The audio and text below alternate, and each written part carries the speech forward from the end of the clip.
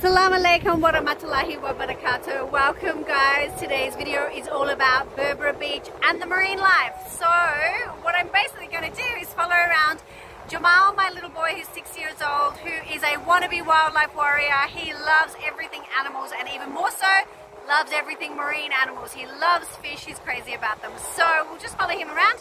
He's going to show us the pufferfish, the sea cucumbers, the eels, the crabs, yeah, I hope you enjoy it. There's lots to see here. We love it. He's swimming in the background in the tide pools. You'll probably see him there, and he's got his goggles on. He can stay there all day, but he finds the most amazing things. So come along and I'll show you. Welcome to Berbera Beach. Yes. What do you got, Jamal? Mud skippers. What do they look like?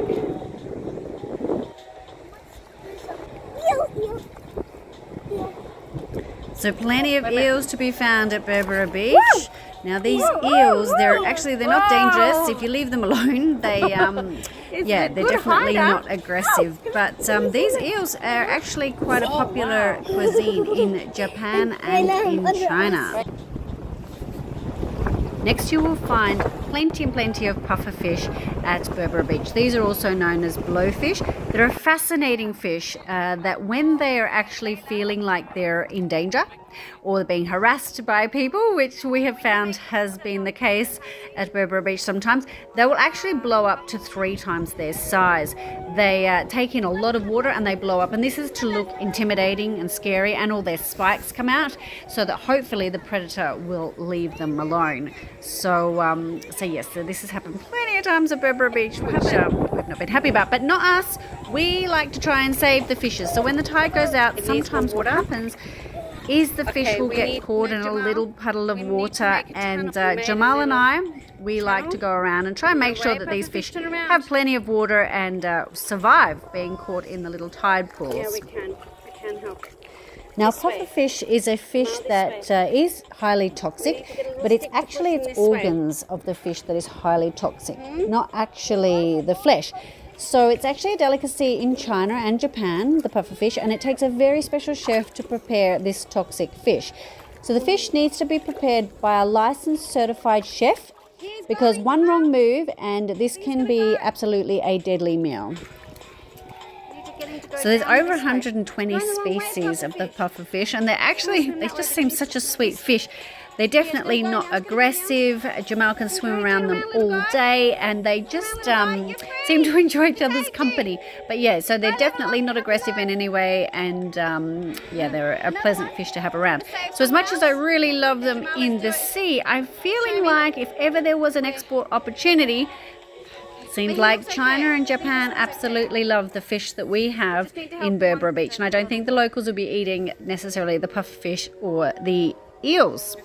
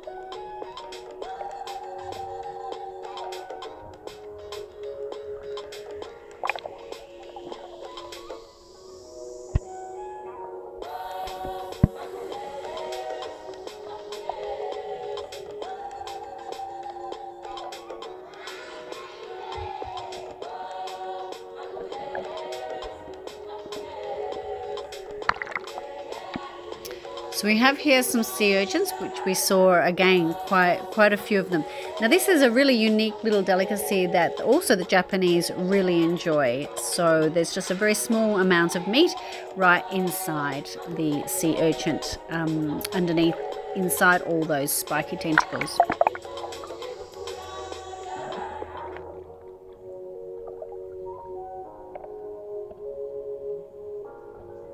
Now we've seen some local fishermen when we come down to Berbera Beach going out and fishing, and I know that they sell them locally. So there's plenty of fresh fish to be had at Berbera Beach. So I'd love if someone could drop in the comments what actually is the type of fish that is most commonly fished out of Berbera Beach for the consumption of the locals. Crab underneath this amazing rock. Put it down on the ground. There it goes. Wow, what a cool crab!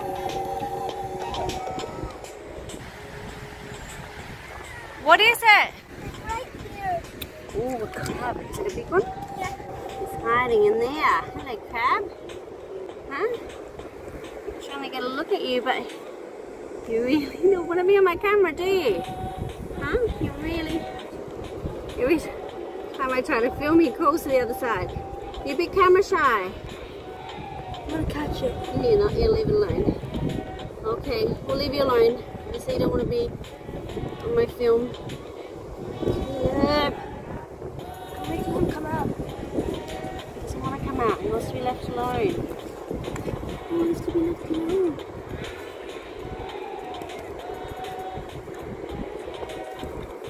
It's saying leave me alone, Caleb. Oh my God, leave it alone. Whoa, whoa. I wonder which type of crab that is. Jamal is trying to hide from Caleb. Come on, come here. Saying leave me alone. I'm coming right now. Oh, another one of those. It's another crab. Wow, Jamal. That's a good. Oh, it's going to attack. What do you reckon, Jamal? What is it? What type of crab?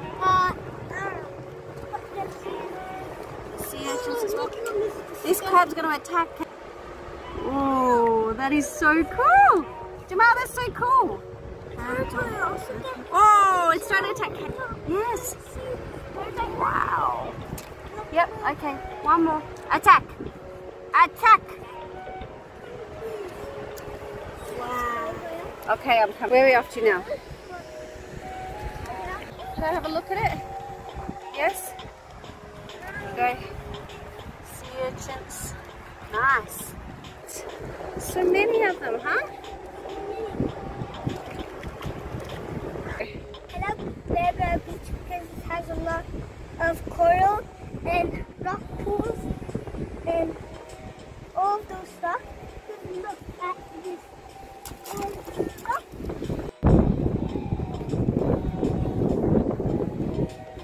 What is it, Jamal?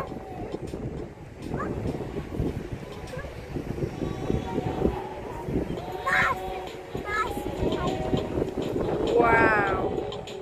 Look at these tide pools. Jamal can stay here all day.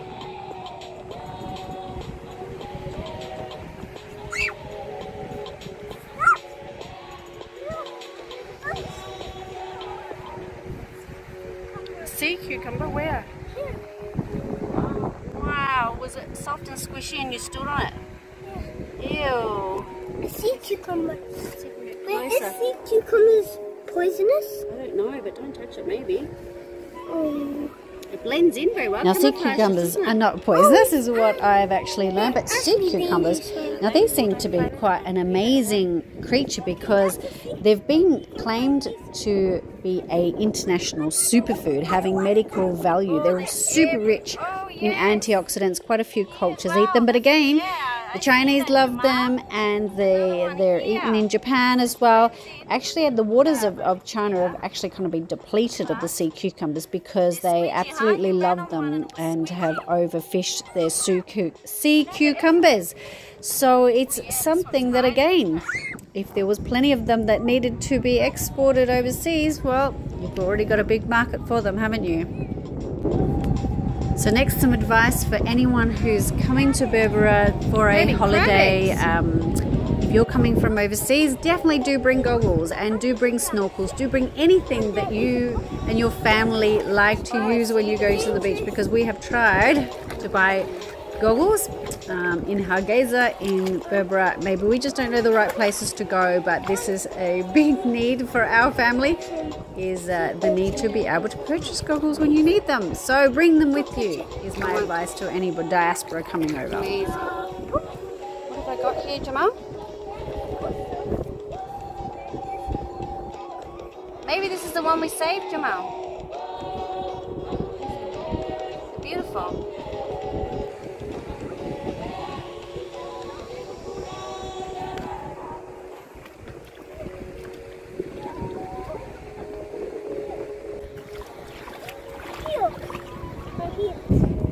There's eels, is it? Yeah. Oh yeah. This one's trying to get in that hole, isn't it, Jamal? Like this whole little water going in there. It's almost in there. Oh no, he's come out. Hiding somewhere else. So guys, I hope you enjoyed checking out all the marine life at Berbera Beach. We love it, love it, love it. And yeah, Jamal is a little YouTuber of himself. So he's got together a little YouTube for kids, all about his explorations with animals. So if you want to check it out, the description will be in the link below. Jamal Gone Wild. If your kids enjoy animals, they're going to love his channel. Okay, hope you enjoyed. Check you out on the next one.